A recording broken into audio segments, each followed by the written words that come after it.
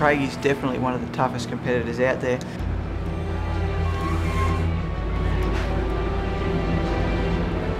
Unreal. He comes across as a very smiley, happy guy out of the car, and he's very consistent with that, but in the car, you know, you can't let that smile confuse you. He's very aggressive on the track, he knows how to drive, and he'll put the car wherever there's space.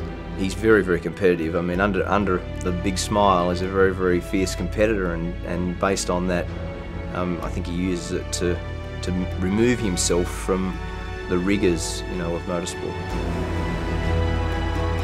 Basically, as Peter said, just enjoy it for what it is. You know, enjoy the moment, enjoy it. You know, he'd go and stand in the pit lane and go, "Wow, look at the crowd. Isn't it magical? You know, look at the skies, blue skies. You know, what better place? Where would you like, you wouldn't be on to be anywhere else." Well, in the middle of the back. Well, 72, there was only a small group of us. We were permanent employees, and that was just a year that everything went right for Peter. They're bringing Peter Brock in for his first pit stop. Craig was born in 74, so that was he was born 2 years after Peter had won his first race at Bathurst. Craig was a little tacker. It becomes like a big family, and so, you know, you watch the kids grow up. I come along and I immediately had an attraction to cars and tinkering and mechanical stuff and pulling things apart and not sure exactly how to go back together. And you'd always have that one nut left. You can think, where did that go? 21-year-old Craig Lowndes is a young man in a hurry. Peter and Craig drove together. Peter was very, very supportive of Craig, especially the things away from the actual competition. Peter went through a stage where a bit of the green-eyed monster came in, because he was nearing the end of his career and he could see this young guy coming through, and Peter wasn't one to think about retirement very easy. You get this monster which kind of brings out sometimes the best in people, but also sometimes the worst in people. Craig got the good go-fast bits, and so there was a while there where Peter wasn't allowed in the workshop and wasn't allowed to look under the bonnet of the car and wasn't allowed to hop in Craig's car, and that was very hurtful for Peter at that time. Driving identical cars, why is one guy performing and one guy not? But very often there's more to the story in this business. The real story. Okay. The real story. The truth is, she thought I was a bit of a typical driver, arrogant. I did. I did. My friend, my ex-boyfriend at the time, said to me, "For God's sake, Nat, can you just get his phone number? You know, just get his, I want HRT tickets." And I thought, oh, okay, yep, the last thing you'll ever do for me. Oh, rightio. So we exchanged phone numbers, and then 3 days later, yeah, he came up to Queensland and he's been up here ever since. Now, that is the real story. You know, Nat, as I said, Nat knows when I'm, you know, my good days and bad days, and we try and make it as good. I am so cooking you dinner tonight. Oh, thanks.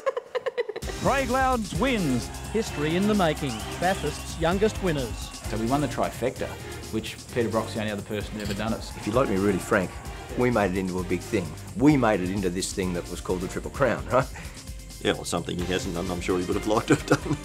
Tom Walkinshaw come along and said, well, look, you know, we'd love to help and, you know, sign this contract. So, of course, I signed the contract. If you've ever seen competitive motor racing, you better go and stand on the side and watch this, because this is young blokes who would sell their mother to win a race. And the car went up onto its roof. Once it hit the roof, the front windscreen shattered. At that point, I put my hands off the steering wheel onto my helmet. But the most memorable part of it was having the drivers stop and get out and come to my assistance. There came a time when Craig sort of grew bigger than what was able to be controlled by the people who felt they needed to control every little thing.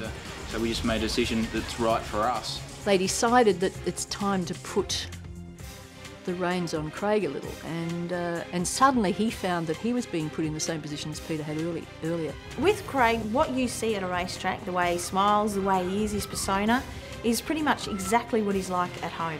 Now, I've had to, as I said, grow up and you know, it's not all about me, and that's Nat's favourite saying, it's not all about you. The property here in Kilcoy is about 420 acres. It allows us to have 8 horses that we've got here now, and probably roughly 150 head of cattle.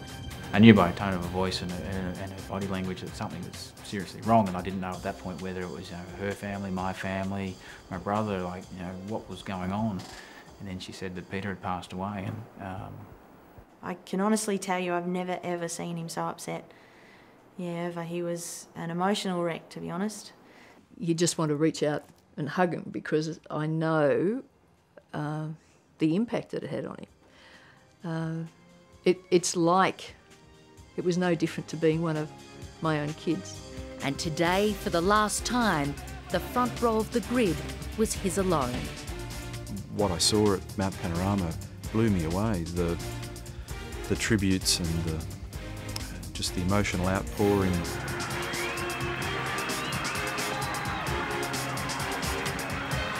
At the parade lap with Craig driving that car, I'm not an emotional person, but that was very tough. As we get down to 29 minutes, folks, to the start of the 2006 Super G Autos Bathurst 1000. That race meant more than any other race you'll ever do. Certain events like Target Tassie and other events like that, which I've probably been wanting to do. Which you can't do now. Which I can't do. Like before the incident with Peterborough, probably had ambitions to get Ford involved and do it, but now just not interested. I'd just rather be at home with Nat and the kids in here and be in one piece and enjoy life for what it is, not necessarily going out and doing races like that. We spend a lot of money and we're very professional about the way to go our business. Now I've learnt that if things go bad, is not to talk to media. Just to let you know, they're not appealing. They're not. We win. They've just advised us that they're not appealing. I've told Bob. Yeah, I rang him and spoke to him and told him. Thank you. So, officially now. Thanks a lot. Congratulations, mate. Appreciate it. Sam? Thank you.